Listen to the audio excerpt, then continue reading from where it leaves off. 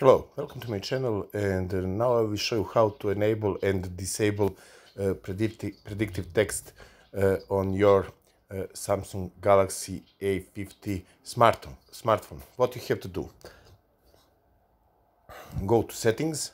Now under the settings menu, scroll down and go to general management. Okay, now type on language and input. Now type on-screen keyboard.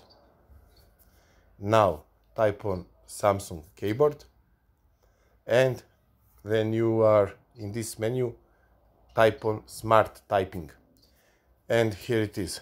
If you want to use predictive text, just turn this slider on. If you want to disable predictive text, just turn this slider off.